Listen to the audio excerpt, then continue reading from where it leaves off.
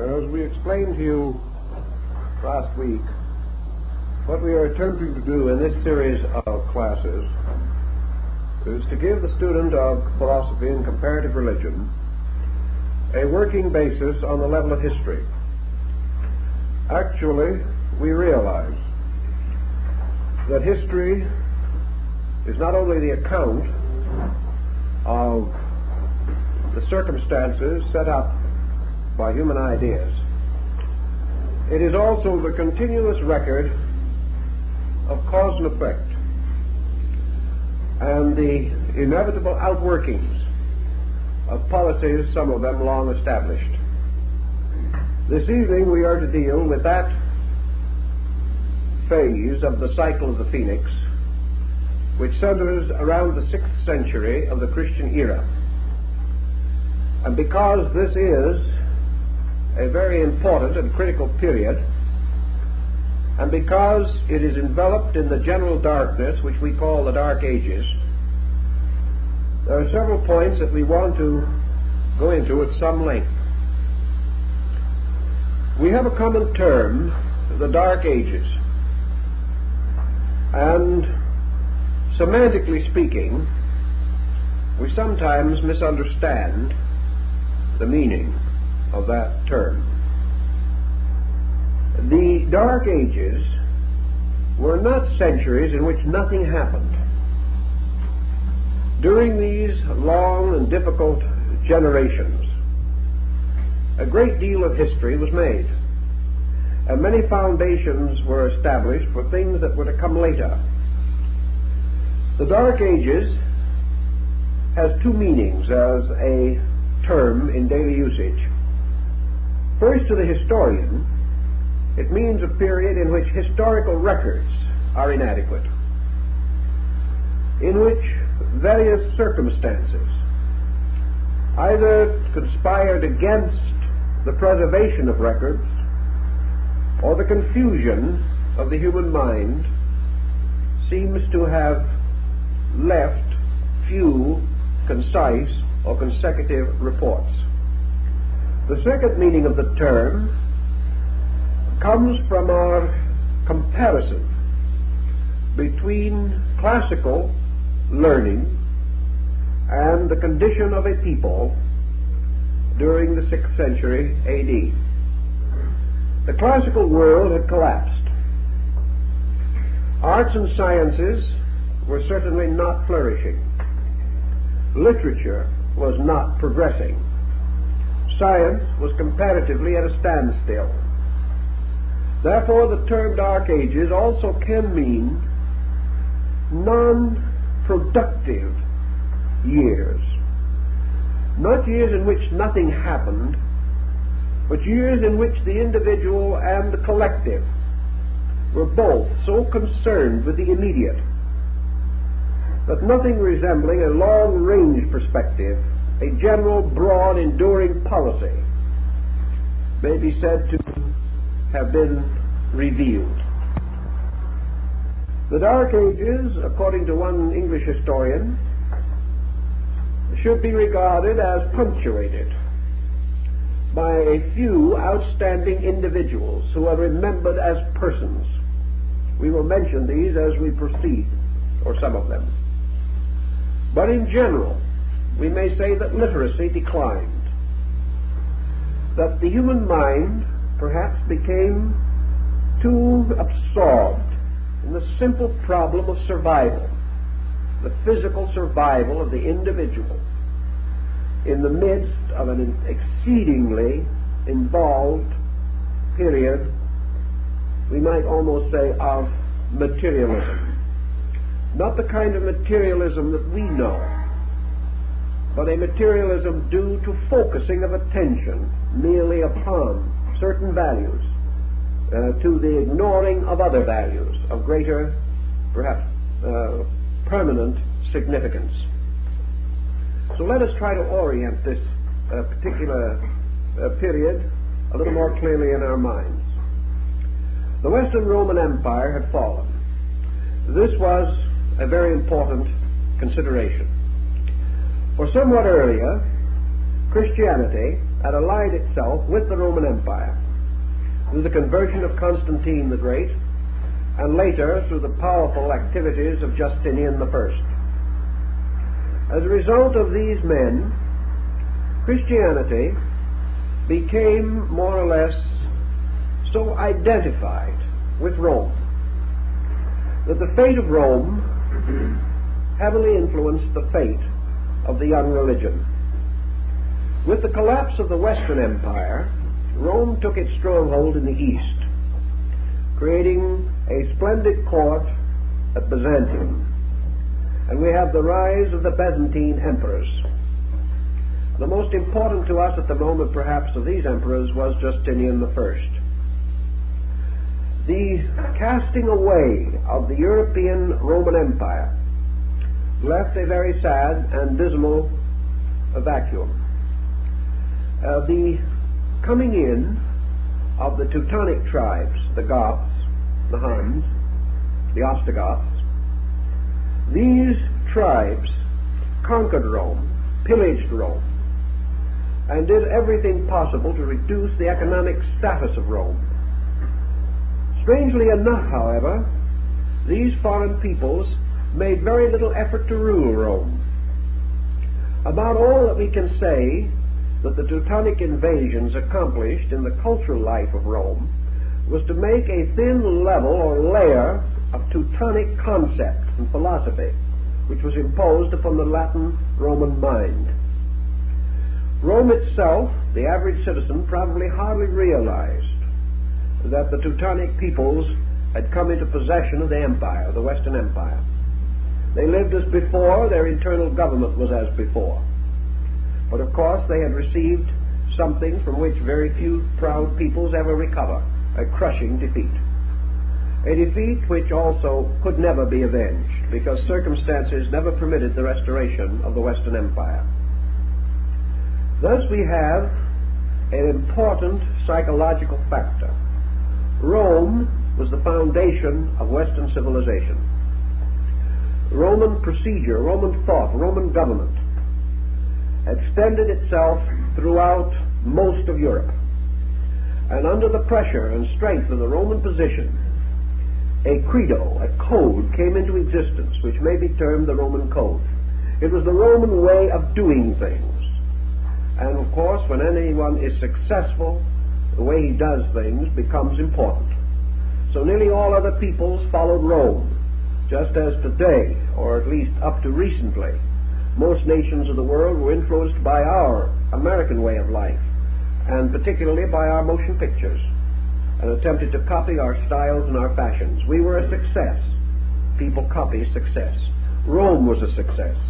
And most of the colonized areas became more or less competitive in their effort to be like Rome. Then Rome fell. And the great pattern, the way of life, was lost and destroyed. Now some of the circumstances also had a part in this. Justinian, just prior to the time when the phoenix was again to spread its wings over Europe, Justinian closed the Greek schools. In other words, he took away from the prestige of the Eastern Empire, and to a degree this prestige extended over the remnants of what we term the Western Empire. He took away prestige from learning. He closed the academies. He forbade the Greek scholars to continue their teaching, in this way playing strongly to the strong prejudices of the day in favor of the rise of early Christianity. Justinian undoubtedly was under great pressure, and the Code Justinian, which he created, had other important consequences. In the first place, he removed certain military influence over civil law, which became quite important. But more than this, he gave additional influence to the church in the administration of civil law. Thus he began something which established a precedent and placed a wedge, which was later to be widened and to be forced into a very large situation by Pope Gregory the Great. Justinian made it possible for the hero pope to appear. He set a situation in which it was possible for the Roman Empire, the Western Empire, to gradually escape from the Teutonic influence and become a vassal of the Church. Thus, at this critical point, we see the beginning of what we may term the Holy Roman Empire. The Roman Empire under the control of a series of powerful and brilliant popes who stepped in to take the place of Caesar, who became like Caesar, the Pontifex Maximus, or the great bridge keeper, and gradually the Western Empire became the Holy Roman Empire. This, accompanied by broad evangelical programs, missionaries sent to nearly all of the more distant European areas, gradually also resulted in the conversion of the Teutonic peoples. And these, in turn, later were to play a part in the rise of the Holy Roman Empire. But with the conversion of the Teutons and the Franks and several other groups, the Britons, we find the way prepared for the rise of Charlemagne, king of the Franks and emperor of the Holy Roman Empire. This combination of circumstances also constituted a major change in the political life of Europe, the social life of Europe. Now, while all these things were happening in this area, we might mention something else, namely that the Holy Roman Empire inherited one of the bitterest feuds of all time. And this was the feud between the Roman and the Persian. For centuries, Rome had exhausted its treasuries and exhausted its manpower, trying to protect its eastern provinces from the Persians. Now, the Persians gained gradual victories and did ultimately bring the Roman Empire to a most embarrassing and humiliating position. But this peculiar circumstance was to have much more importance with the rise of Islam. For Islam became seated, so to say, in the area of the old Persian Empire. And what the Persians and the Romans had fought out for centuries later became the burden of the Holy Roman Empire fighting Islam. The general territorial areas were not especially different. Now, at this same time, the rest of the world was not simply dead. In our thinking, we very seldom get outside of Europe and the Near East in these areas, or these eras, which we call the beginning of the Dark Ages. Actually, many things were happening in other places. And we may say that, broadly speaking, civilization moved out of Europe. That was one of the major facts we have to face. We say that civilization moved out of Europe for several reasons. When Justinian closed the academies and made it impossible for non-Christian scholars to function in the Roman Empire, they immediately moved into Arabia, attached themselves to the court of the caliphs of Baghdad, and there found a new flowering of literature and art and learning and liberalism. They found to their delight that they had come upon a group of people who really wanted to learn. Thus, a great deal of classical learning moved out of Christendom, moved out of Europe, to these outlying areas beyond the power of the Christian Church to prevent their function. About this time, the Church was in itself in more or less of a confusion. A series of councils, beginning with Nicaea and ending with Constantinople, broke the Church into a great many schismatic groups. The Eastern Church departed utterly and never again was united with the Western Church. At the same time, the heresies of various kinds, and these heretics were for the most part brilliant people, these heresies were anathematized, the heretics were excommunicated, and had they not rapidly departed, they probably would ultimately have met the supreme penalty for heresy, and that was death. One of the groups that departed in these early days was, of course, the Nestorians, taking some of the very finest parts of Christian philosophy into the Near East and finally into the Far East, as far as India and China. This departure of liberals This gradual breaking within the church between liberalism and the conservative group also had its effect upon this critical period. A great change was in the offing, and the circumstances were building toward it with tremendous intensity. About this same time, perhaps a little earlier, but leading into the same pattern, was the tremendous expansion of Buddhism in Asia. Buddhism, strangely enough, did not expand as much within the boundaries of its original area, India, as it did in surrounding regions. But from the 4th to the 6th centuries A.D., we find a great migration of Buddhistic thought, reaching out and gradually coming into a powerful position of authority in dominating Asiatic thinking. It was not a despotic authority, but it was a very powerful modifying influence. One thing, it moved a center of learning into the East. For the Buddhist was to Asia what the Greek had been to the classical civilizations of Europe and the Near East. The Buddhist was an educationalist primarily. He was not only a missionary, but he was a scholar. He desired not only to bring his doctrine, but useful arts and sciences.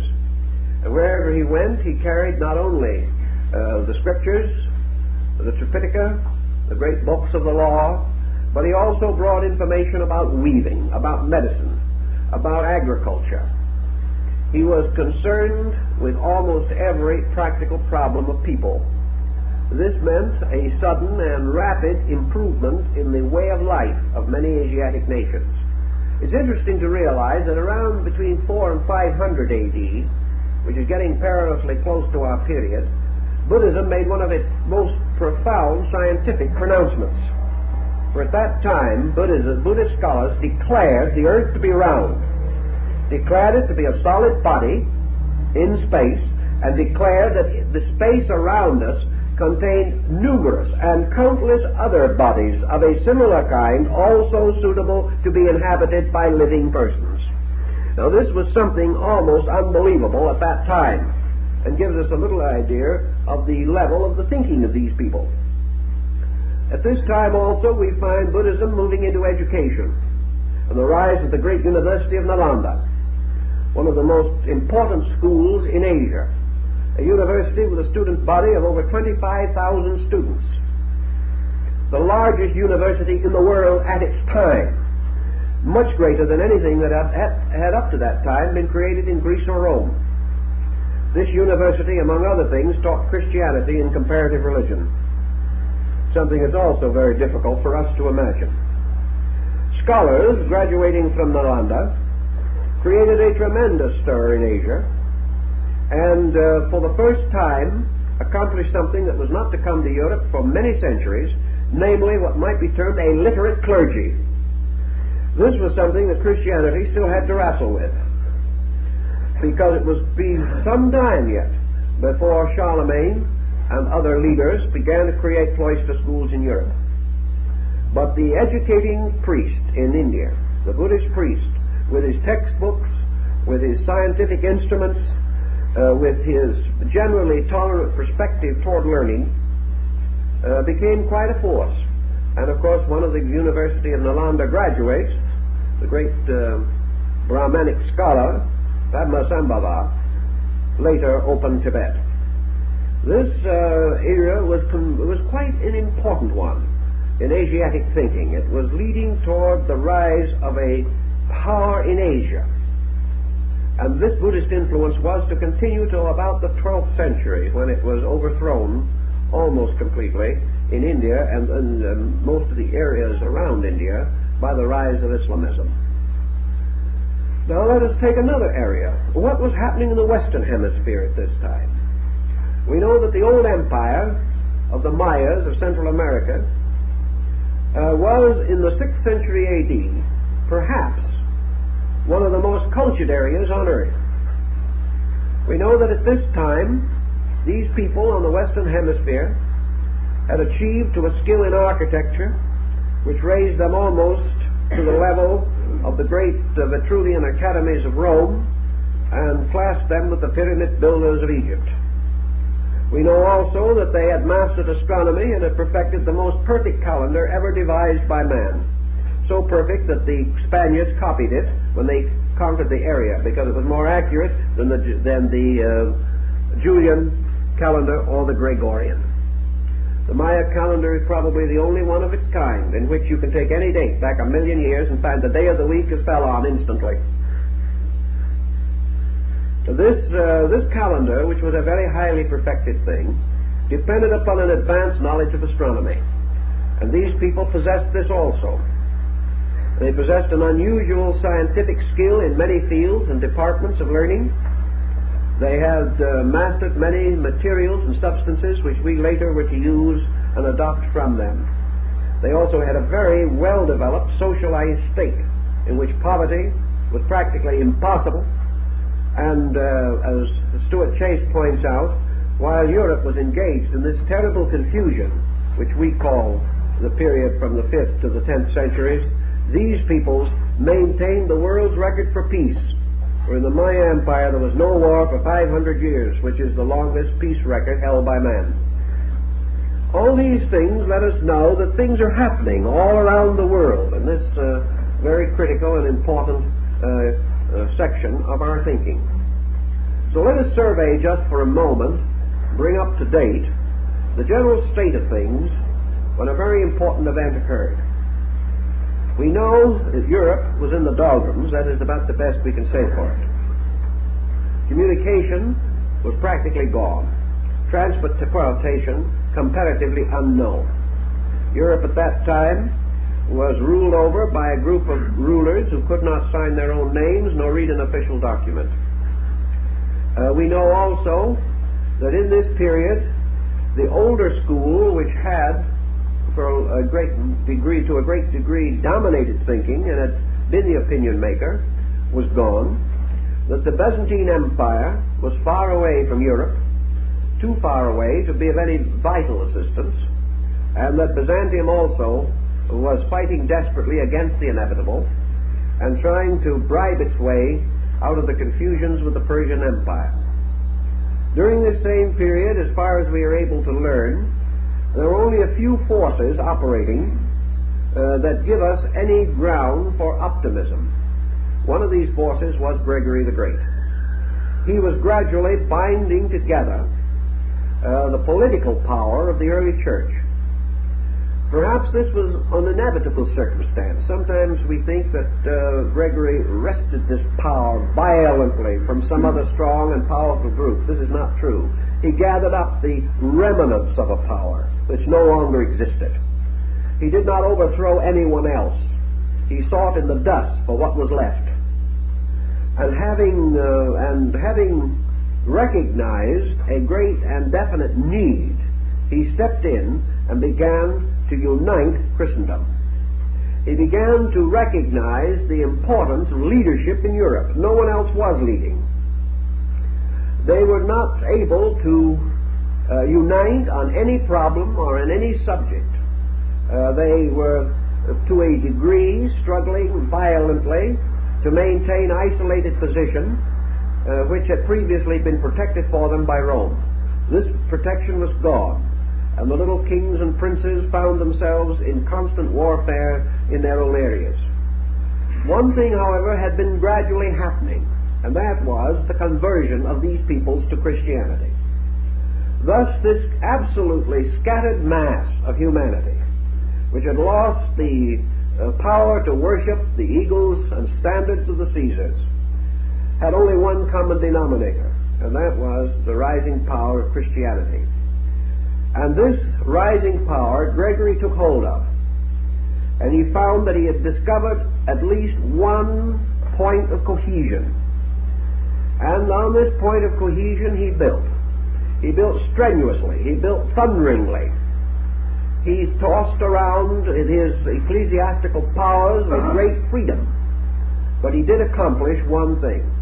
He took a leaderless and headless people and bound them together around the power of the bishops of Rome. Thus, out of this situation, there arose what has been called the later Roman Empire, an empire which gained central cohesion never again attempting conquest by arms, but attempting conquest by the cross, sending missionaries to practically all belligerent peoples, fighting for their conversion, and using whatever tactics were necessary, all of which were not entirely ethical. But the problem appeared to be the great need for strength, some way of preventing the entire European pattern from falling completely into nothing. And that was where this particular emergency produced certainly a strong and most ingenious individual, one who can be compared to the other great organizers of history, although we do not always give him such prominence. All these things were going along, but the early church was having troubles not only within itself, but it developed a peculiar attitude. And this attitude was so theologically aggressive that it angered and irritated many brilliant leaders in various groups on various levels of thinking, so that to a measure the church began to emerge as a persecuting agent, an agent which would either convert or destroy. And in the process of binding together the later Roman Empire, much was destroyed. Probably as many pagans died to bind together the Holy Roman Empire as the Christians died in the previous pagan Roman Empire. It was a difficult condition, and everyone was moving on the grounds that the end justified the means. Many people did not agree with this, however, and there was strong division of feeling and opinion. Much of this division was out in the Arabian desert, where intellectuals, observing from a distance, themselves educated perhaps in Greek and Roman schools, students of Plato and Aristotle, mathematicians deep in Euclid, these men observed with great misgivings this battle for the control of Europe by the early church. And their voices were raised against it. And their voices were also echoed by the heretical Christian groups that had taken refuge in these outlying areas. And in the midst of this, we note the rise of Islam, which corresponds almost exactly with the critical years of our Phoenix cycle. In this period, again, nature abhors a vacuum. The general failure throughout the area of certain values produced out of its own emergency the kind of individual who so often arises under such conditions. In this case, Mohammed. Mohammed's life has been written by probably 300 or 400 different authors. One of the most interesting, detailed accounts is given by Carlyle. Mohammed was a man of unknown background, comparatively limited opportunity, living in a comparatively unimportant area from the standpoint of world thought. Muhammad's rise in Arabia was as phenomenal as the rise of Jesus in Jerusalem. It was not an expected occurrence. It was not anything that seemed to be reasonable. Yet the circumstances behind it and attending it and surrounding it made it almost inevitable. But at the time, no one could realize that this would be true. Muhammad himself, as a character, as a person, has been subjected to perhaps more abuse than any other recognized world leader. I suppose there is no religious leader of a great surviving faith who has been more wholesalely and heartily insulted, or whose memory has been held up to as much condemnation and ridicule. We expect things like this to occur when a faith fails or when the leader is inadequate. But here we have the amazing situation of a great religion, a great faith that did not fail, but went forward to become one of the most powerful forces in the moral history of mankind. And yet the world has perhaps withheld its approbation in the matter of Muhammad more than in any other great leader whose leadership led to a successful termination. Yet actually these same critics and condemners have had so little to offer in the form of solid evidence. They have been unable to make Muhammad a bad man, no matter how hard they tried.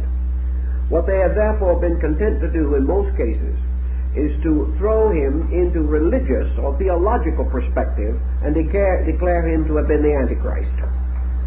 And of course this type of thinking on the part of the West did nothing to improve East-West relationships in the Christian-Islamic situation. In fact, it laid such a miserable foundation that ultimately it had to lead to the Crusades at the next great cycle of the Phoenix, 600 years later. Muhammad actually, from all that we can learn about him, both from those who held him in regard and those who would like to have condemned him, if they are fair people at all, we find a picture of a person intensely human and intensely real. We know, for example, that he was born and raised in the midst of a country or of a culture which we call Sabianism. Sabianism was the pre-Islamic religion of the region. It was essentially star worship. It was the worship of natural forces. It contained a considerable stratum of mysticism, and perhaps can be compared broadly to the Shintoism of Japan. It was a faith which centered in an ancient house of idols and old beliefs, and that was the Kaaba at Mecca.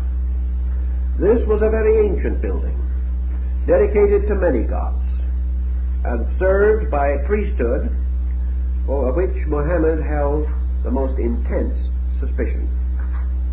Muhammad, having been raised in this area, realized one thing that perhaps influenced his early life more than any other, namely that he was forced every day to watch priests exploit men. This was one of the tremendous factors. Mecca was the center of the pilgrimage of an ancient people to the shrine of their gods. Mecca was also at that time little better than a city of organized banditry. The pilgrims who came there were beaten, robbed, and killed for whatever they had in their pockets. While it is not true that all of the Sabian priests were corrupt, they certainly were not able to control their people. And Mecca became a town living off of the faith of men. The old, the weak, the crippled, and the dying went there for the blessing of their gods. And here they were profoundly exploited. Here they were almost destroyed by people who claimed to have beliefs like their own. And Muhammad, apparently a very conscientious and very thoughtful man, stood by and watched this. He became convinced, as he tells us himself, that a great part of religion exists simply to exploit the ignorant superstition and essential goodness of human nature. Now, he probably would have found other faiths to say the same thing about if he had lived later. But in any event, this whole matter was a real issue in the life of this man. After he was left orphaned, he was attached to the family and household of his uncle and became a caravan leader. He was the keeper or the manager of caravans, and he traveled with these, the strange and wonderful institutions, throughout the desert. He went to many strange and distant places, and on these long travels which he made, he stopped on numbers of occasions at little wayside oases, tiny villages, where the Nestorian Christians had taken refuge. He found these hermits in the desert. He found that they were men who had been persecuted by their own. and who, unwilling to compromise their principles, had gone forth to seek a precarious existence in a wilderness. He found along the road the bones of those who had not completed the journey. He found little graves marked by rude crosses of those who had not survived long. And from these Nestorians and from the marketplaces where the caravans bartered their wares, he heard the story of the tragedy of the West. He definitely reports to us the things that he heard. Now, let us be fair about this. Let's not be too hasty in conclusion. We must remember that those he heard from were highly prejudiced, that they were the ones who were the heretics. They were the ones who had been cast out. They were the bitter ones. They were the ones who probably could find no good in anything that they had left behind. So let's be fair about it. Some of the stories were no doubt exaggerated, just as nearly all stories are colored if the individual himself has suffered personally as a result of a circumstance. In any event, however, colored or uncolored, certain facts became generally knowable along the caravan route, which was the great gossiping exchange of the ancient world. People came from everywhere to sell some goods and talk a great deal. The caravan was a lonely, dangerous business, and the only reward was a pleasant conversation at the end. So Muhammad stopped with these priests and monks. He studied something of what they believed and what they knew. And one of the things he discovered early, of course, was that there were faiths other than the faith of Mecca. He discovered that men in other parts of the world had been searching for religion. He learned something of the old Jewish religion. He learned something of the heroic figure of Moses standing out against the background of that struggle. Later, through the Nestorians, he learned a great deal about the life of Jesus. And from the later writings found in the Koran, it is quite possible that he was able to secure copies of early Christian writings. In any event, he heard the stories. He also heard the stories of the great councils. He learned of the feud which divided the Western and Eastern churches. He learned of the strange, pressure-ful tyranny with which the Western church was beginning to, or forcing its integration. He probably did not learn the struggle, the sorrow, the misery, the misfortune which the church also had to face. He did not realize that in an emergency man can only do what he can or what he believes to be right. These things he probably never knew, but at least he had the historical perspective of a dilemma, of a disaster.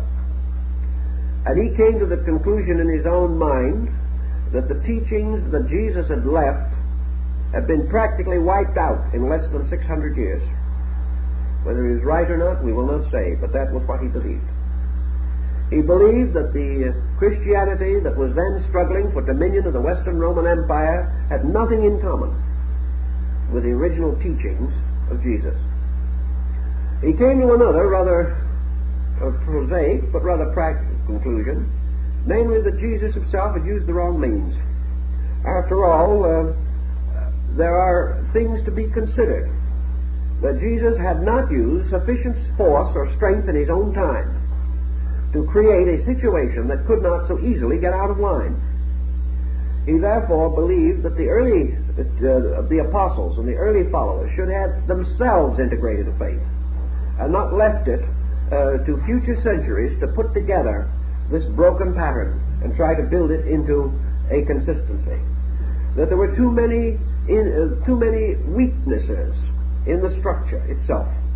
That these weaknesses should have been initially filled. That philosophically, scientifically, religiously, psychologically, historically, in all these brackets, Christianity should have been integrated in the beginning.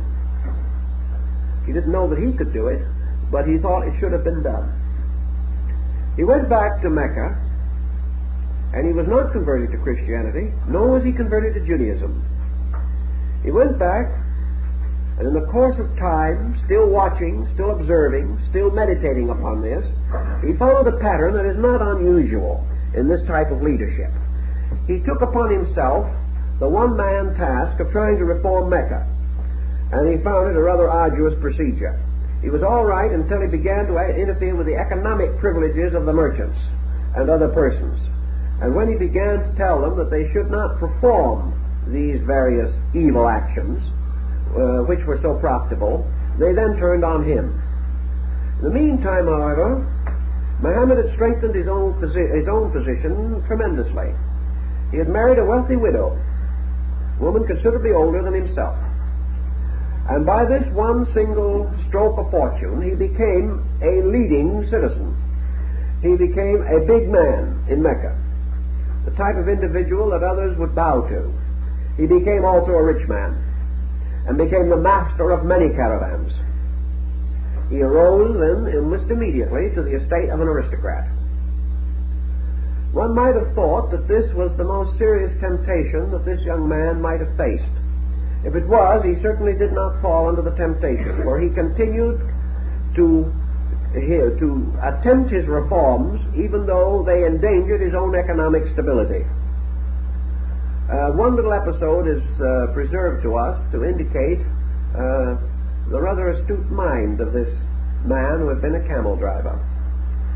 On one occasion it was necessary to move, to restore part of the building, to remove the aerolite of Abraham from the corner of the Kaaba at Mecca.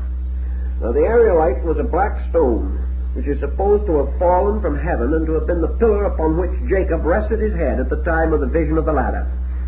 It was connected very much with Near Eastern thought and with the legends which had flowed in and out from the Judaistic environs nearby. Now in Mecca there were many great and powerful families, most of them getting rich off of the pilgrims, as we have said. But each of these families claimed that it was the right of his family to move the stone in order that this sacred object should not be defiled. Well, the stone is about a foot square, and it was scarcely possible for all these individuals and their retinues to move the stone. It was not even possible for some to move it first and others to move it later because of the great importance of precedence. Anyone who was second in line lost caste, and that couldn't be done. So in their dilemma, for some reason, they called upon Muhammad, the new aristocrat, who undoubtedly had now the right also to get his finger on the stone if he could. Muhammad contemplated the matter for a while, and he said, I'll see how we'll do this.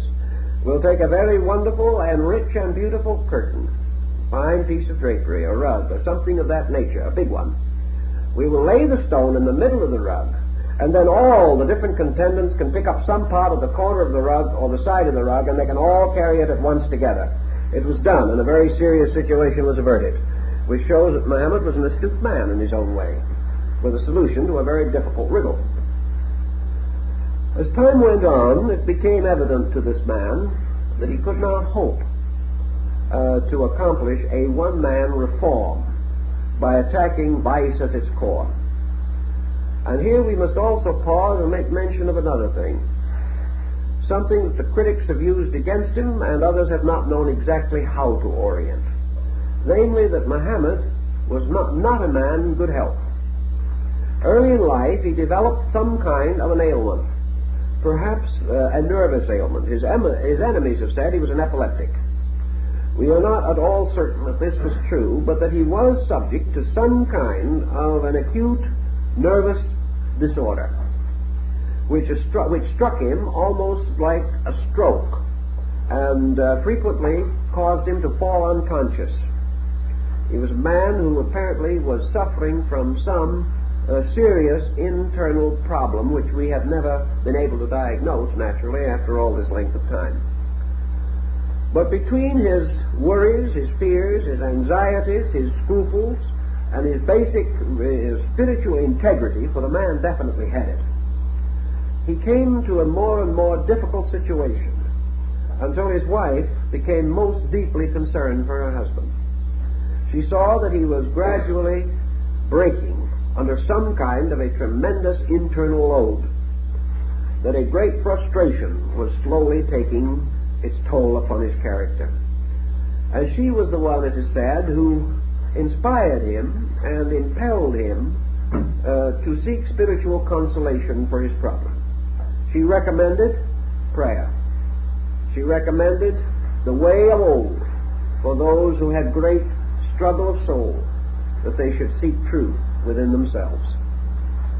And in more or less accordance with her feelings on the matter, which perhaps coincided very closely with his own, Muhammad decided to perform religious vigil. And for many years he went annually to a mountain outside of Mecca, which is called Mount Hira, or the Mountain of the Light. And here, in a cave, he prayed that the original faith of mankind might be restored.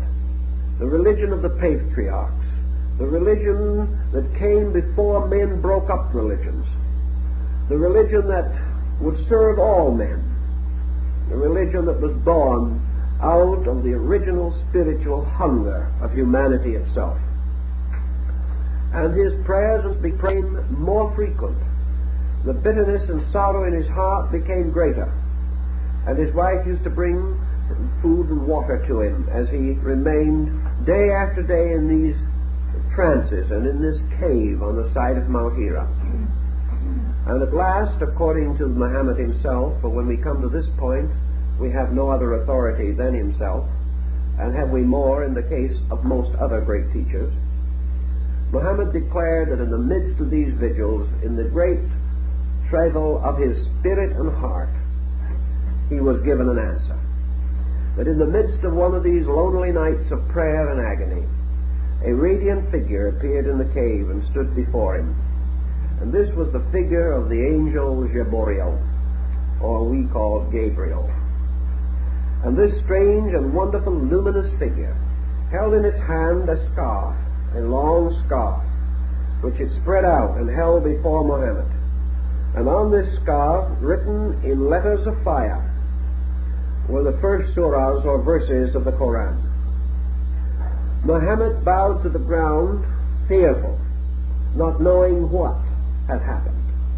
And then looking up pathetically, and we can almost imagine the pathos in the man at that moment, he looked at the radiant figure, and he said, "O great being, I cannot read. I can't read. I do not know what the figures say." And then it is said that the angel told him, reading for him word by word, and later bestowing upon him the power to read these figures, even though he could not read other things. Later, incidentally, Muhammad did learn to read and write, but at this time he had not. He was only able to take the words of the being, and the words that he read, to him, became the most important things in the world. After the passing of this vision, the young man, now not quite so young, but still before his prime, rushed down the hill again to his own home, and falling on his knees in front of his wife, told her the whole story, begging her to help him, begging her to answer one question for him. Was he deluded? Did this mean that he had merely, in the sickness of his own mind, created this himself? Was it possible that some evil spirit had come to deceive him? Could he believe these things? Was he mad? And he is said to have remained hours weeping in front of his wife. She didn't know what to do. The only thing she could do was to console him the best she could. And she said to him, "You are a good man. You have always been honest. You have tried for a long time to make the city of your life a better place. You have never been selfish. You have never cheated anyone. You have never broken the laws of God or man, as far as I know. Why should an evil spirit come to you?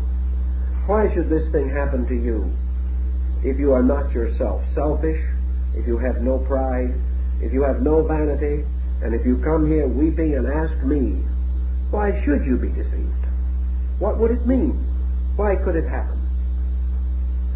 Well, Muhammad gained some courage from this, but he was still in a very terrible uncertainty.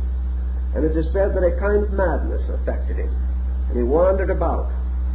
And one day he said to himself, "The decision is too great. I do not know. I am an ignorant man. I do not know whether this be of God or the devil. I do not know whether I have the right to believe it. Supposing I do, and then I have been deceived, and a whole generation of men come after me and believe me, and they are all deceived. Am I going to create something that will destroy others? Am I going to found a false doctrine? How do I know? I have no way of knowing. So at last it is said that he went onto the side of a hill, and he said, I am not strong enough for this decision. I cannot live any longer because I do not know what to do. And he started to throw himself off the cliff. As he did so, this radiant figure appeared to him again, stopped him, and told him not to fear, not to worry, to be patient, and to just satisfy his own soul that what he was doing was right, not to pass it on to others until he found in himself that he was sure, but that he was not being injured by evil spirits, nor was he mad, and that he must have courage and wait. So Muhammad went back to his house and remained for some time simply waiting. He did not know what would happen next. Then by degrees this thing grew upon him, and instead of going out into the mountain, he found that at certain times this spirit came to him, and that when it came to him he was in great physical pain, that he would seat himself or would fall, and his servants had to pick him up and carry him to a couch. It is said also that he frothed at the mouth and struggled, and that his body was covered with sweat, and it even sweat blood. But when he awoke from these terrible experiences, he did not realize what he had gone through.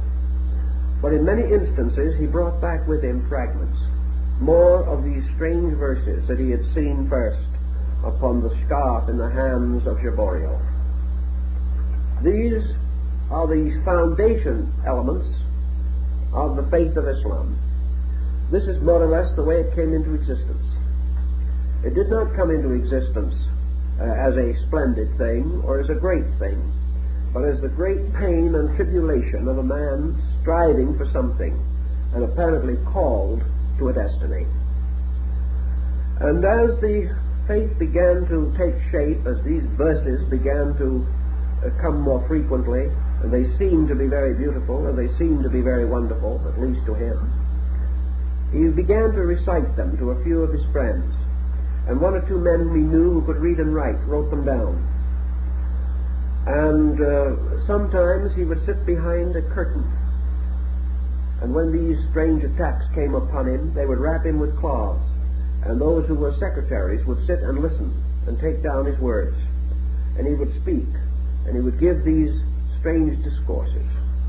And by degrees in this way he attracted the attention of a small group. It must be said in his favor that his wife was his first convert, and next to that the members of his own family, so that he did not seek afar for support. It came directly to him. We cannot go into the whole life of Muhammad. I don't think it would serve our purpose, but we do know that throughout his life we have brilliant expositions of his sincerity. Studying the Quran very carefully, we also observe many changes in the man. He is not like any of the prophets with which we are otherwise acquainted. His career did not unfold as theirs did. His career from beginning to end was an amazing mixture of a conviction in the reality of a mission and a very human and often inconsistent personal relationship with life. He was never a person with so complete an understanding of his subject that he could carry it forward with unbroken continuity. Thus, for example, when political and social problems arose, we find the entire tone of the Quran changing, becoming more and more concerned with the immediate problems of the religion which he was founding, immediate problems of his relationships with other faiths and other beliefs. He is constantly revealing a kind of human reason, running in and around these inspiring things that happen to him. It's quite possible, therefore, that the Quran is a mixture of these various elements, some parts coming to him out of a very deep mystical communion, and others arising almost from the emergencies of life around him. But throughout the whole period, the sincerity of the man seemingly remains unchanged. We have several episodes of it. One where he's standing weeping over the grave of his son, Abraham. His faith was sorely tested on this occasion, because he had to fight out the very simple, deep, and tremendous love of a father for his child with his religion. He had to find the consolation of his faith in his own bereavement. And he was bereaved just as he says, I am a father bereaved, I am no more. I am a father who has lost his son. And in this moment, I must find God myself, as any other man would have to. These types of thoughts are rather different from anything that we associate with the great revealed religions. On another occasion, while he was resting by the road, one of the soldiers of Mecca, who was come to kill him, stood over him with a drawn sword. Muhammad awoke. And the soldier said, and what will you do now? Whom will you take your faith? About to run his sword through Muhammad's body.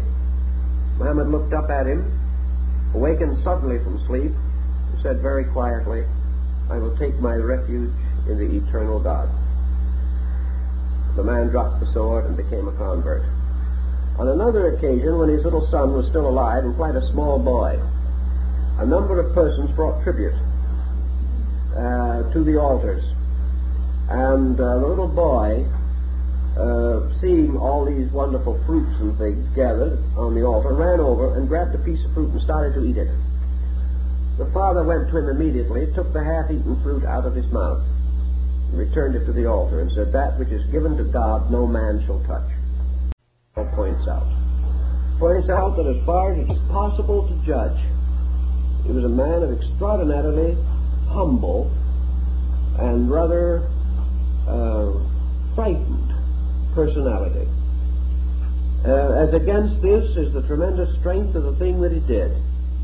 The Hijrah, which was the great flight of Muhammad from Mecca to Medina, which had resulted in the saving of his life, because his enemies were determined to destroy him, is the beginning of the Moslem era.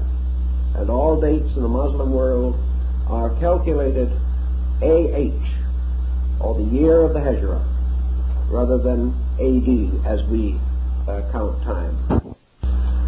Muhammad's life, after the creation of his ministry and its development, centers very largely upon the principles of his faith, principles which to him were so real and so promising and so valuable that no one would dare to question them. Probably there is no other monotheism in the world as strict or as austere as the faith of Islam. It was a faith based upon Muhammad's own famous statement, there is no God but God. He rejected totally the Trinitarianism of Christianity. He rejected totally the incarnation of God as Christ. He did not, however, reject Jesus. He declared Jesus to be the greatest of the prophets. And in the Koran he says that anyone who does not believe that Jesus, the Son of Mary, was a prophet sent from God shall no way enter heaven. He believed in Jesus, but he believed also of Jesus as of himself, that God has no sons except all men, that God has no personal children, but that God is able to move in the hearts of men so that some become his servants, and those who dedicate their lives totally to the service of God and are rewarded by the divine presence, they are the prophets. Muhammad said all prophets are human. All prophets are men reaching up to God. All prophets are teachers, but their flesh and their body is the same as the flesh of any other man. That some may gain great reputation and be remembered forever because they have served men well. But no matter how great their reputation, regardless of the fact that future ages may deify them, there is only God and man. and all men are the servants of God. Therefore, all men are potentially prophets. All men have a tremendous possible mission, and those who answer the call of the Spirit in themselves, they are the ones who become the instruments of God's will. But regardless of this, these same human beings are not infallible, because through them also is their own humanity. And the man who may speak with the voice of God in one sentence may speak with his own voice in the next and not know which is which. Therefore all men are mortal. If there is anything good in them, follow it. If there is anything bad in them, forgive it and pass on. This peculiar faith was so dramatic in its way that it certainly had a tremendous effect upon the Near East. Politically and psychologically, there is nothing to indicate that Muhammad ever expected his religion to be more than a positive reform. He had come again in a strange way not to destroy prophets but to fulfill them. He accepted the prophets of the Old Testament. He accepted the teachings of Jesus. He recognized the ministry of the apostles. He believed that these were all great and good human beings serving God, and as such entitled to the enduring respect of all men. At last, at the head of a great company of people, he returned to Mecca, bearing as his standard the green veil of his wife on a pole. He placed this in the court of the Kaaba, destroyed the ancient idols, and rededicated it to Allah, the one God. He then also redeemed or restated the old pilgrimage. He created at Mecca a new religious center. He cleaned the temple to the very best of his ability. He placed such rules upon the people of Mecca on a religious level that they could no longer exploit each other. He also then established the great pilgrimage to Mecca. And those who made the pilgrimage had a twist of green voile placed upon their turbans to indicate that they had gone to the holy city. Also, Muhammad made Jerusalem second only to Mecca as a center of religious worship. He continued his life, his ministry.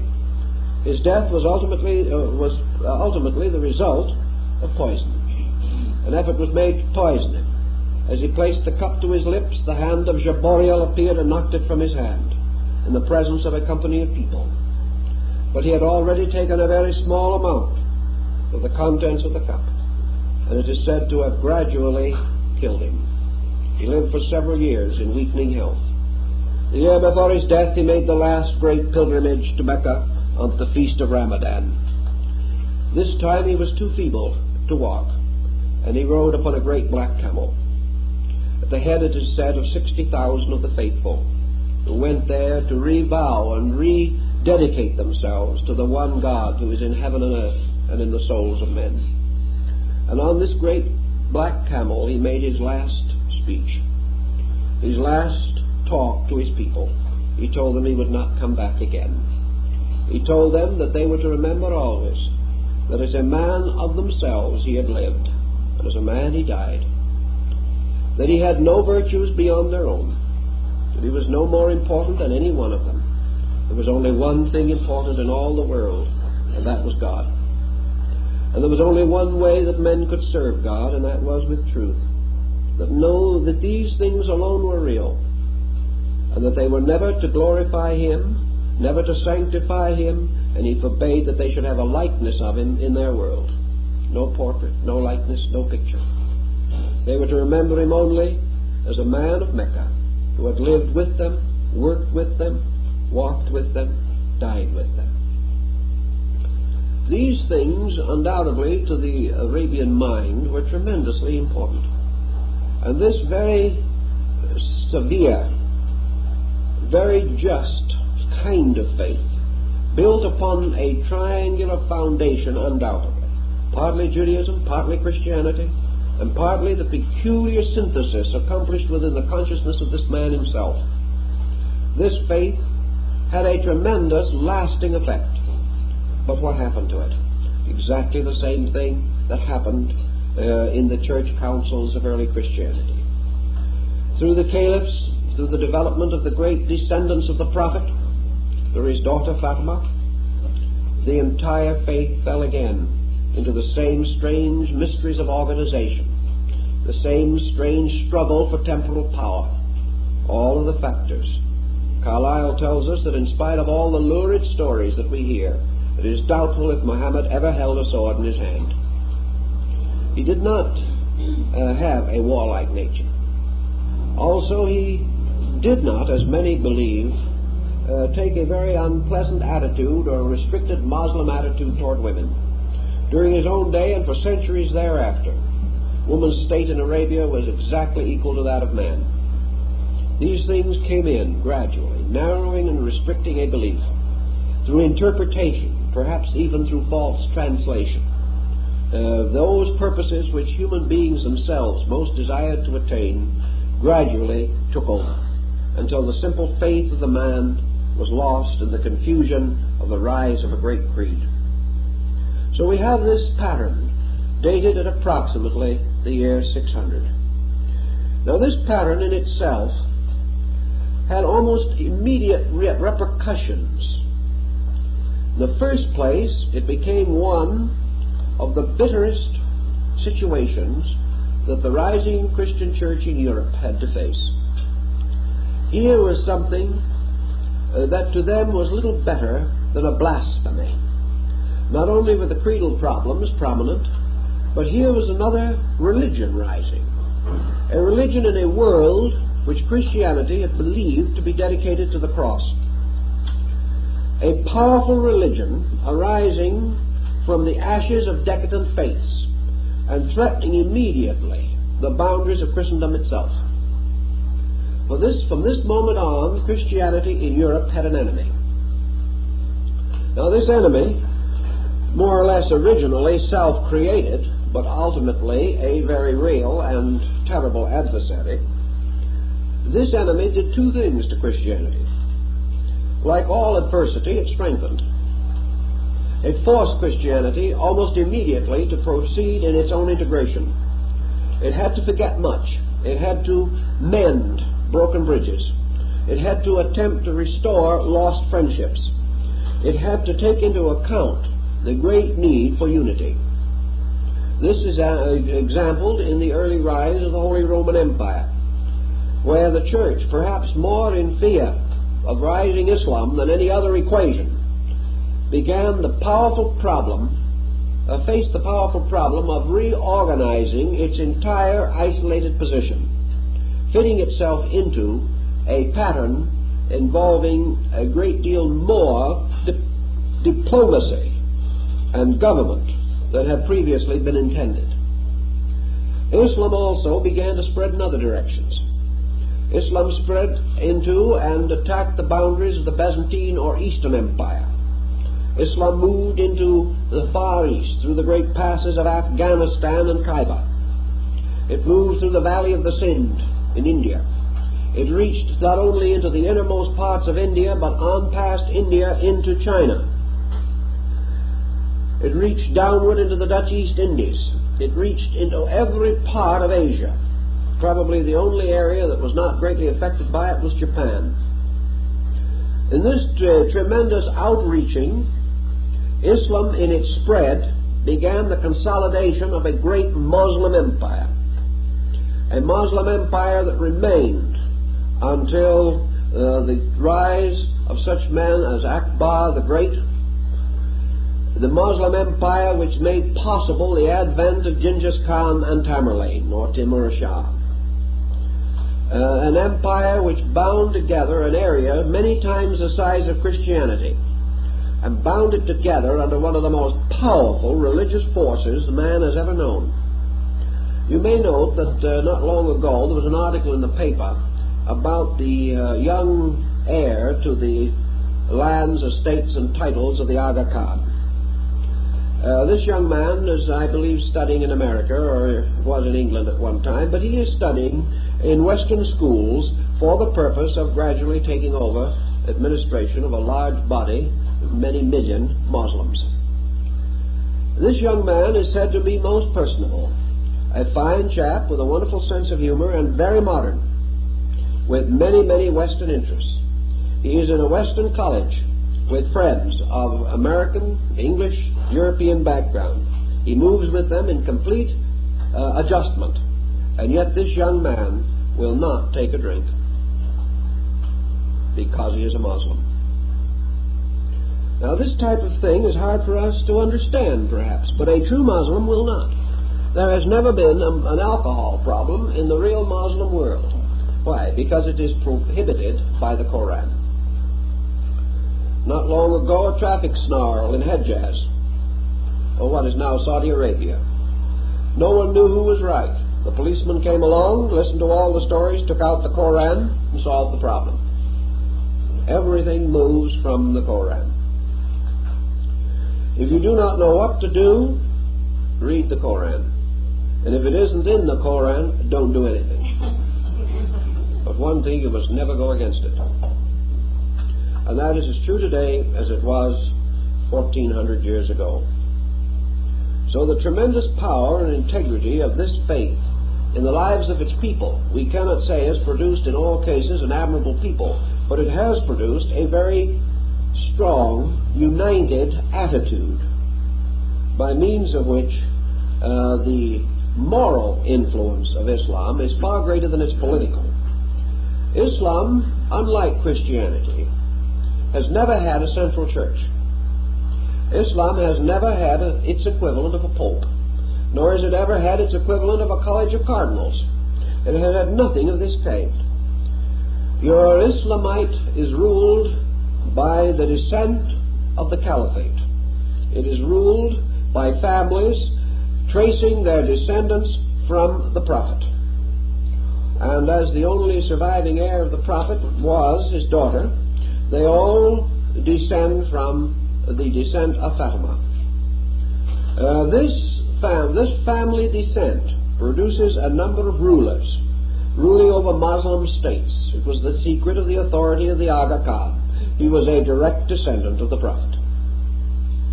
All the descendants of the Prophet, therefore, have a kind of priestly influence of their own, ruling their own sects, ruling groups and schools. But these themselves, these leaders, never find it necessary, or never have, to have any powerful religious political structure. Therefore, in Islam, there is no such a thing as one moving political power. Efforts have been made to synchronize Islam and synthesize its factions by what has been called the rise of pan-Islamism, or the pan-Islamic movement, but it has taken very few roots. The Muslim remains an individualist. The Muslim priest is also quite different from our concept of a priest, because he is not actually a priest at all. The Muslim priest is a teacher. He is more of what we would call a schoolmaster. He performs certain religious functions, but his essential reason for existence is the instruction of the young. Therefore, the school in Islam was on the steps of the mosque, and here reading, writing, and arithmetic were taught by the so-called priest. He calls the faithful to prayer. He may lead them in prayer. He may read certain verses of the Koran, but it's always to be remembered in Islam that it is the believer himself who is the priest. If the believer himself is not sincere, no priest can save him.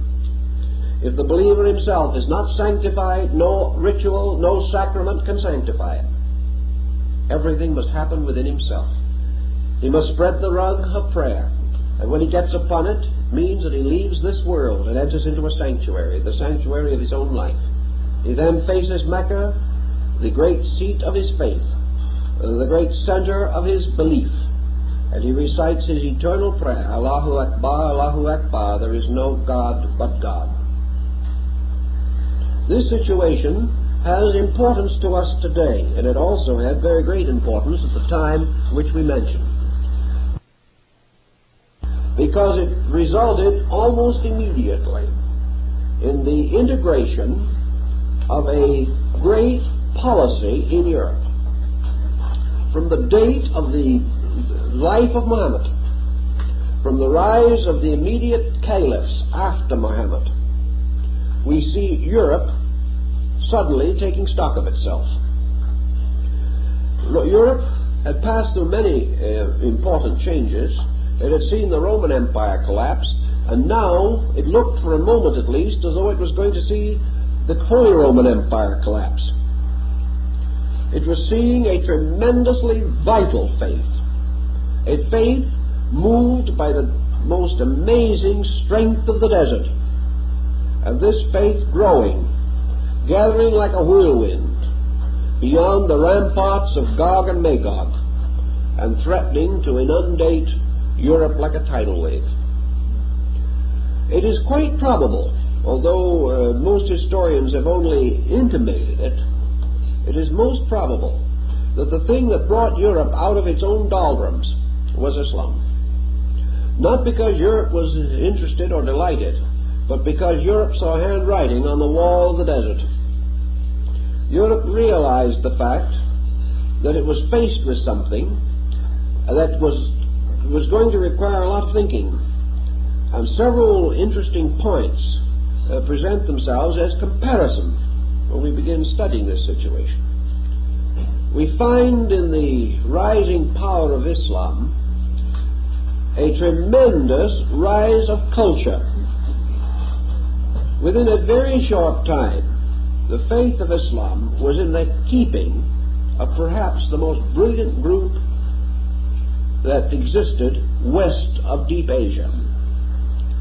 The caliphs of Baghdad, the great leaders of the Moslem movements, gathered around themselves magnificent courts. They created a tremendous civilization, a civilization of intangibles, but very real values.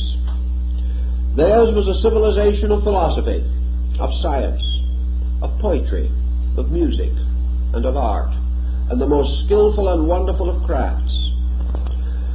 Because of the peculiar quoting of their scripture, for instance, the Moslem world was free from something that laid a heavy hand upon Europe, and that was the restriction upon learning and the danger that the Western European was constantly fearing that he was going to fall into religious heresy.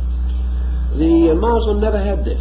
The Muslim could study Plato or study Aristotle or anything of that kind without any qualm of conscience at all, because he was not under the strange orthodoxy that held Christendom in its grasp for centuries. Thus the Muslim expanded, he grew, but most of all he became a highly civilized person. And we were not to find that out for a long while, and most of Europe did not know it until the Crusades.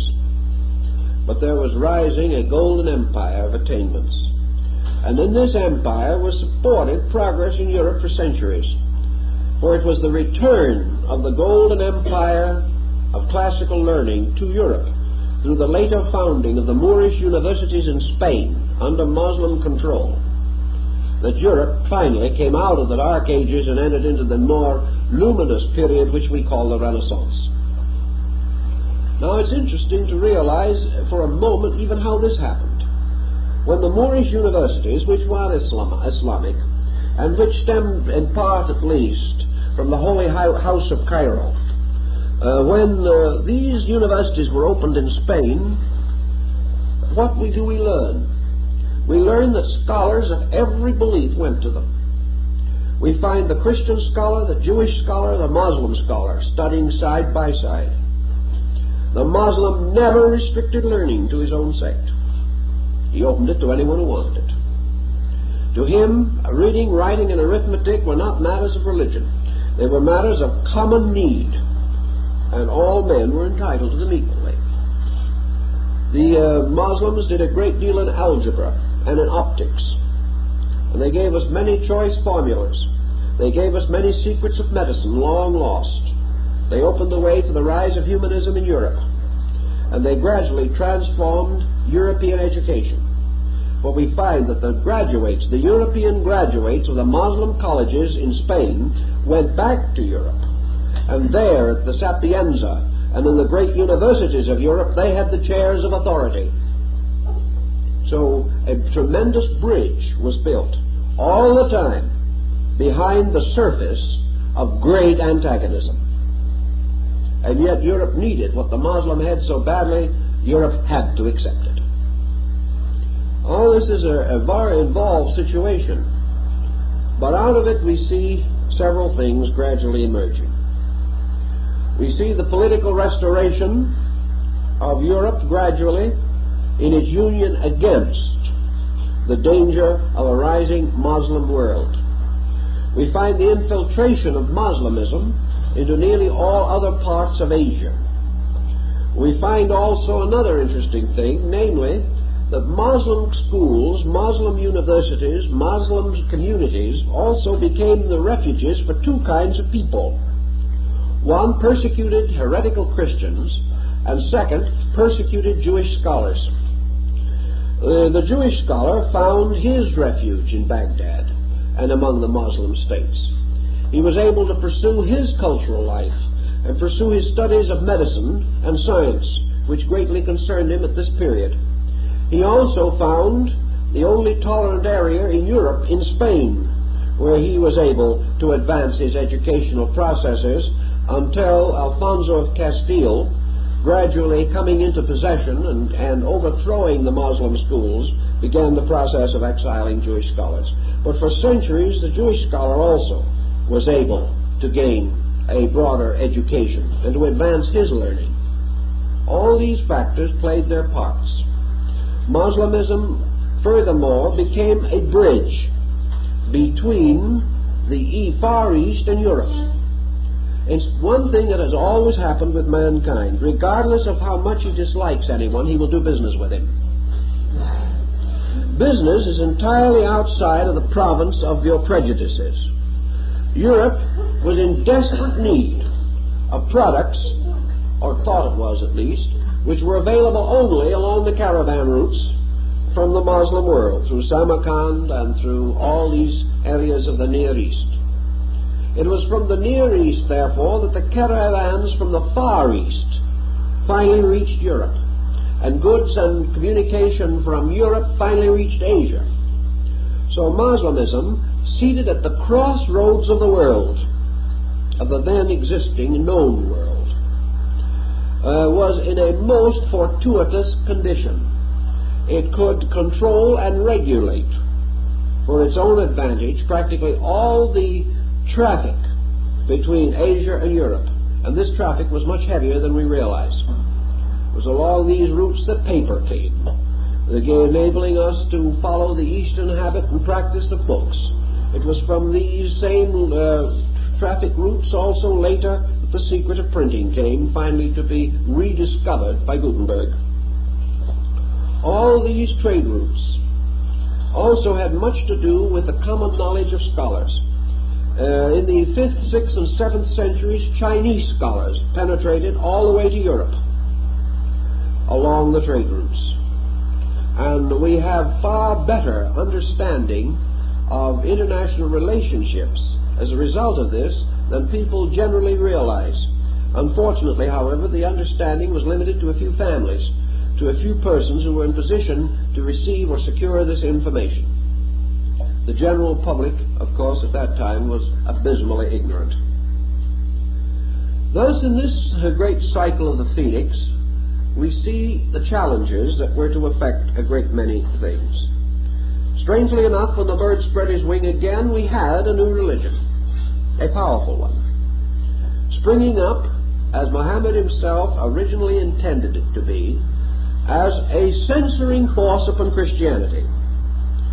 It was almost certain that Muhammad hoped, although never perhaps was certain, that his faith would help people to reevaluate Christianity in the light of working together for one God and forgetting creeds.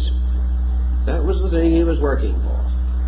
Of course, he did not succeed in this, but he did produce the adversary who was so real and so increasing in power that men had to take it seriously. Thus, we find then a gradual change in the total picture of European thought. And the Dark Ages began to move into what we term the medieval world. And the medieval world was the direct result of the impact of decadent Europe and the Near East. Now, what is the difference between the Dark Ages and the medieval world?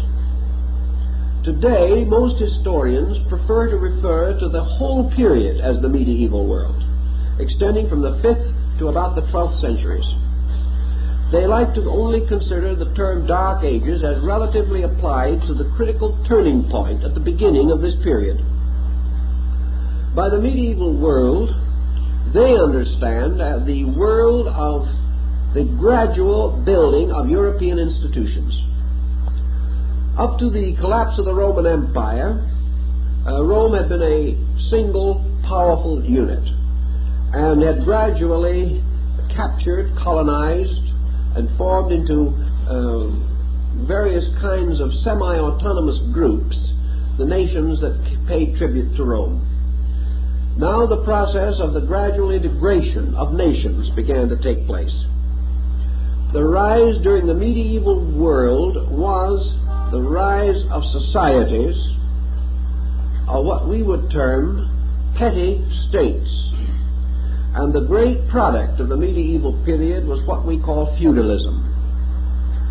Now, feudalism was the return of local government from Rome to various petty princes, nobles, squires, and so on, who were liberated from Rome.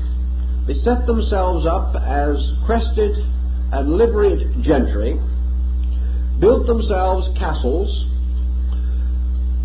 became proprietors of the lands around these castles, lived off of the taxes which they collected from the land allotments of their tenants, and slowly developed into what we term aristocracy.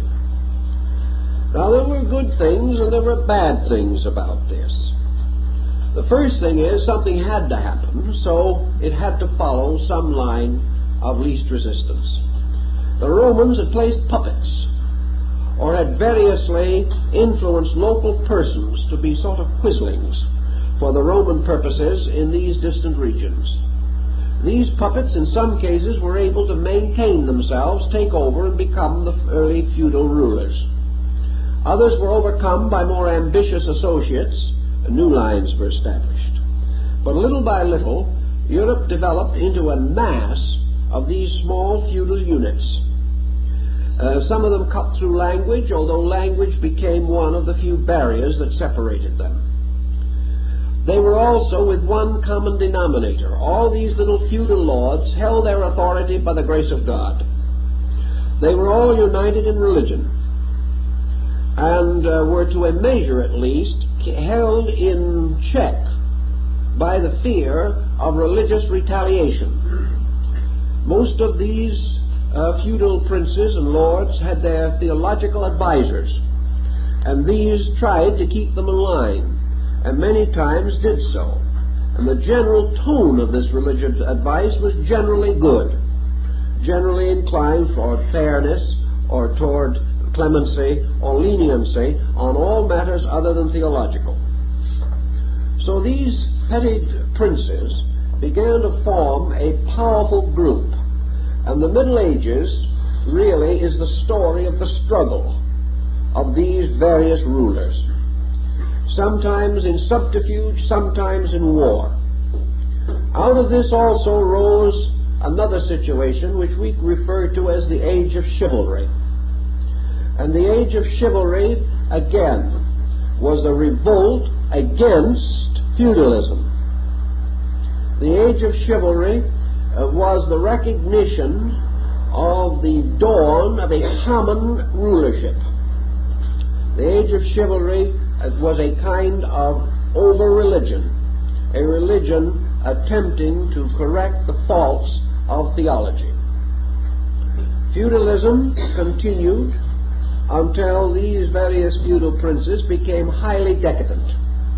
So the story of feudalism extends through that cycle of the phoenix, which extends from the 6th to the 12th century. And after the 12th century, feudalism was stricken with a mortal blow from which it never recovered.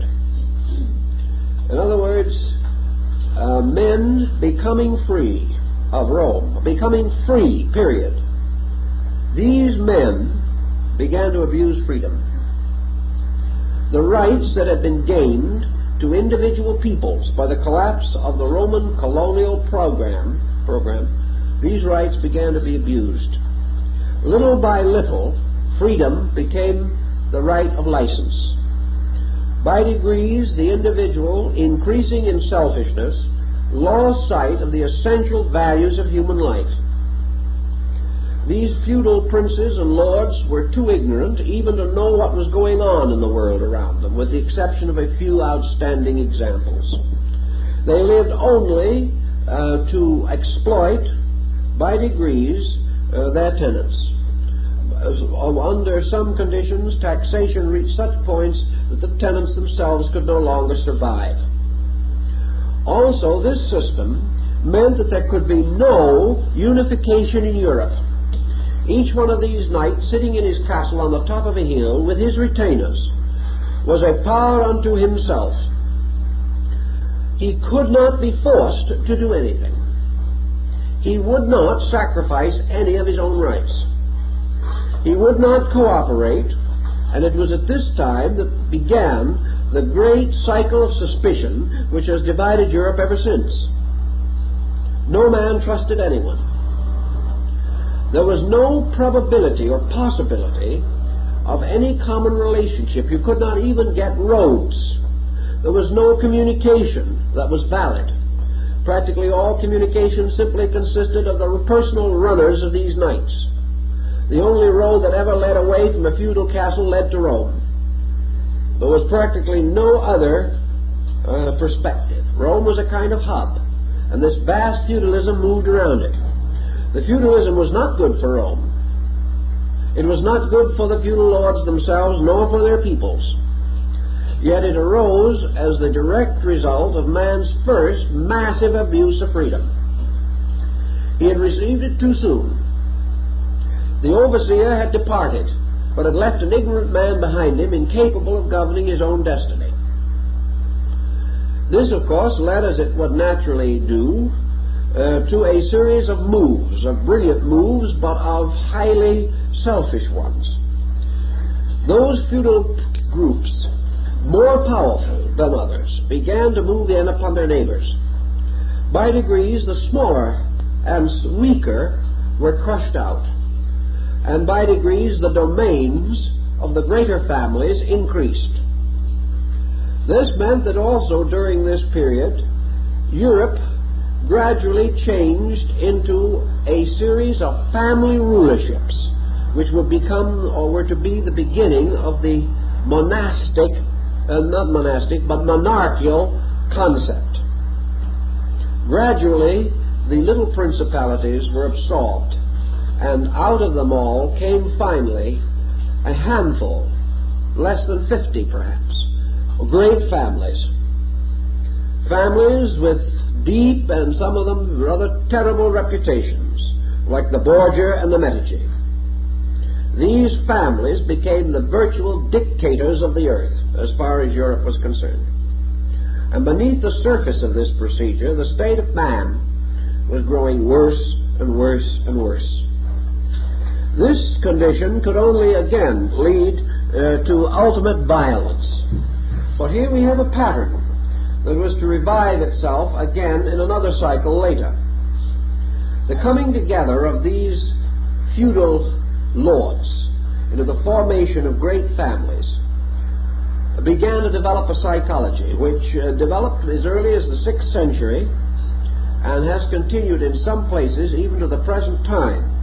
But today we are also beginning to recognize the danger of this pattern, although we have believed it ourselves until very recently. Because these old ideas do not die easily. The only one who can get over them quickly is the astute historian, who, seeing what they did before, hopes he will never live to see it happen again. But the point that I mean is this. Out of this entire procedure rose the first rugged individualism. During the great glory of the feudal system, we have no evidence whatsoever that human beings accepted any responsibility for the well-being of each other. That is an almost unbelievable condition. The first rise against that was the orders of chivalry. It was the concept of chivalry, probably created by secret societies. It was the first to break through this.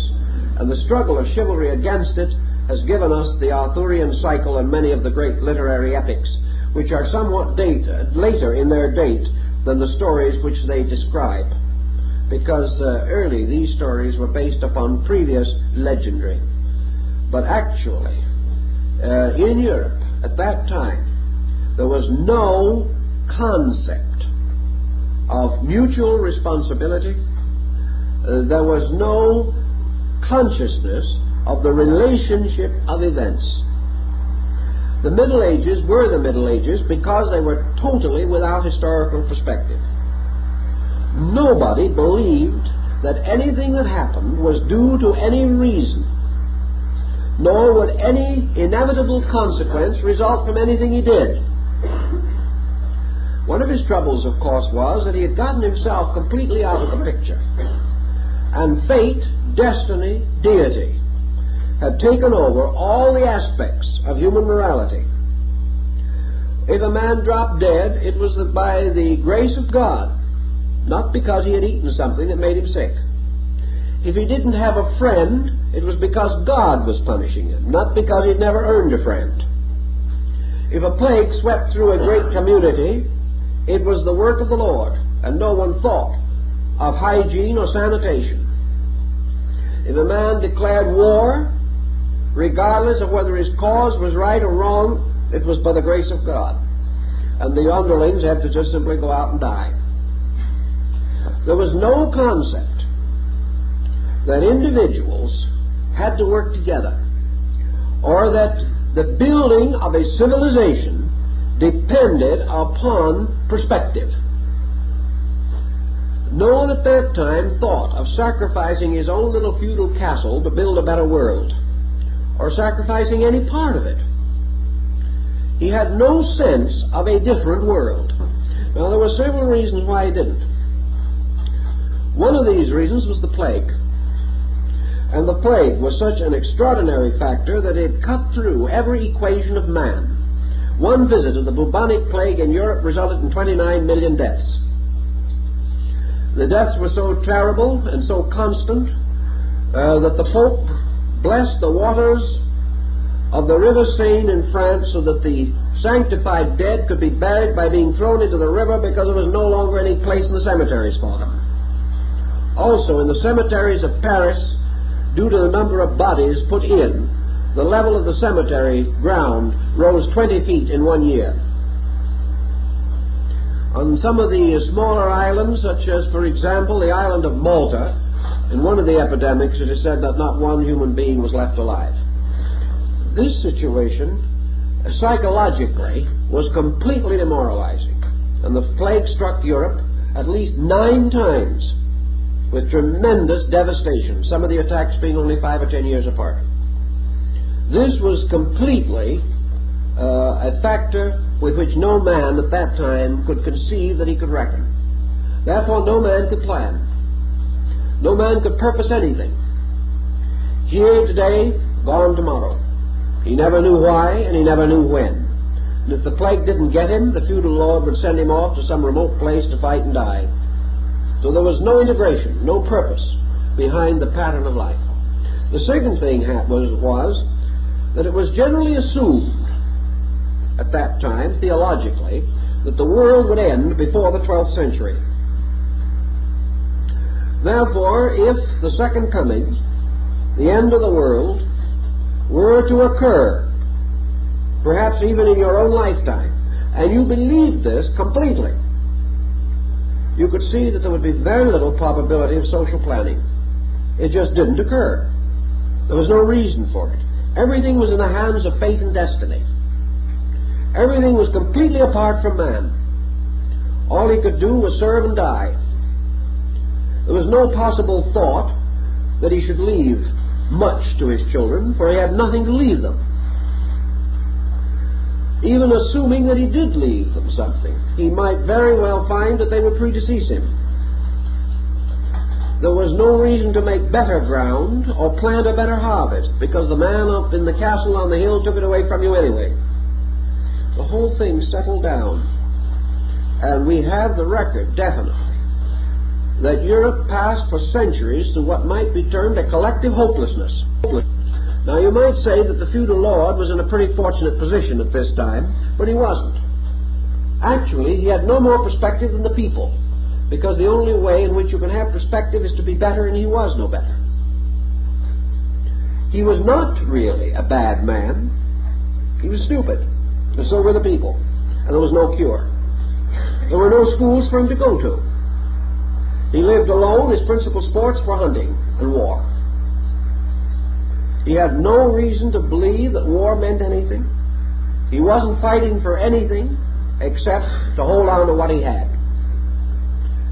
He had no reason to expect loyalty except that the bishop or the priest had taught that obedience to the Lord of the castle was second only to obedience to the Lord of heaven. The bishop didn't know any better. He wasn't a selfish, bad man. It was simply a locked world, a world of illiterates, a world of people who had suddenly gotten into a situation much too large for them. And the growing pains, which we call the Middle Ages or the medieval period, were certainly painful to everyone involved, the rich and the poor alike. The Doge of Venice was just as likely to die of smallpox as the poorest farmer. In fact, he usually was the first to go, because the man on the farm lived close to the earth and certain natural sanitation protected him. The man in the castle on the hill was in much worse condition from the standpoint of sanitation. Even as late as Queen Elizabeth of England, Elizabeth I, the Queen herself made a tremendous stir in London when she declared that regardless of heaven or hell, scriptures or authority, she was going to take a bath once a year. For hundreds of years, people were told that to take a bath was to get the plague. You can see how such a situation would fit rather tight and would also prevent any directing of progress. With this also was this terrible fear. Now, if the common man had nothing to hope for, and perhaps was too ignorant to have any integrated fear, the few leaders who did have a little background knew two things, as one or two of them preserved for us in historical records. First, they realized how little they could depend upon ignorant followers. That was a serious situation in itself. A leader is no stronger than his followers. And where he is dealing with a group of people completely unlettered, unlearned, and highly superstitious, he is not in a safe position. On the other hand, his broader experience whispered to him that Islam was right around the corner. And he sat very uneasily upon his higher seat. All this elevation permitted him to do was to see his dangers a little more readily. So he had worries that the common man never knew, but they were worries just the same. To meet this situation, with its tremendous neurosis, you can see why something else would occur. You could see why the mind of Europe would slowly go into what you might term a complete psychoneurotic condition. And it was the psychoneurosis of the European mind that gave rise to another horrible situation that grew, and that was demonism. Now, we don't have any idea today what demonology did to Europe. We have a little taste of what it did in the Salem witchcraft scare in this country. But that was an isolated incident, and common sense very soon came to the assistance of everyone involved. In a few years, the situation was cleared up. But in Europe, we had 500 years of demonism. We had 500 years of people who didn't dare to go out of the house at night. People who firmly believed that the devil was under every pew in church, even while they were praying. A people who believed their neighbors went up the chimney on broomsticks. A people who firmly believed that thousands of their so-called honest fellow citizens rode on broomsticks to the bracken to celebrate the Sabbath and to dance in frenzy around the strange, grotesque figure of the goat of Mendes. Now, this was a cheerful situation. Well, what did it do? It made every person afraid of his neighbor. It made people so frightened that when old Dr. Faust had a dog that could stand on its hind legs, he was accused of being a witch or a sorcerer. And a dog that would answer when his master whistled was a devil in disguise. You couldn't even have a dog that answered when you whistled. Cows, rats, cats, and everything else brought into court and tried for heresy. Horses burned at the stake. And if you don't believe that hysteria of this kind could do things, see what happens in a lynching in the South today. So-called respectable, honorable citizens lose their minds temporarily. And in Europe, remember, at that time, men didn't have much mind to lose. And it went easily and quickly. We had millions of persons murdered, executed, tortured to death for this terrible fear. We had the malus maleficarum, the hammer of evil, which, like the mallet in the hands of a justice or a chairman, came down with a blow every time a man was condemned to death. So they say that mallet fell by the hour. Dead simply because his neighbor had a cow go dry. Dead because he was born cross-eyed. Dead because of some old, deserted, forlorn person. He had gone out into the forest near the edge of a village, built a little hut, and maybe gave people a few herbs. For this he would be quite quickly killed, tortured, brought to the stake for a horrible crime. And of course, under torture, confessing anything because he couldn't stand the pain. So this situation moved over this whole area. It's still there today in the Balkans. But this situation and all the others pressing in gave us what I like to think of as the medieval world. A world which had to come to an end. A world in which crises developed from a hopeful 6th century to a hopeless 12th. And outside of the range of this European happening, in other areas, the rising of brilliant civilizations. Civilizations which Europe gradually became aware of. Civilizations which Europe had to copy. Had to bring back and restore all these things that had been lost. And so, the great hope, perhaps combining the hope for the rise of a Christian empire in Europe and the hope of a great reform in Asia through the rise of the Moslem empire, this hope grew strong. But by the 12th century, 600 years later exactly, both hopes had become forlorn. Both situations were again out of hand. And it remained essential that another great driving power be delivered. A new force would come into existence. Now this force dates perfectly with the transition that began what we might term the beginning of the modern world. And in the 12th century, all of these scattered, inconsistent elements, in which there was much of good, much of hope, and much of sorrow, wisdom flowing from the great Moslem colleges, Buddhism spreading into China, in northern Asia, bringing its message of brotherhood, Christianity beginning to create its mysticism.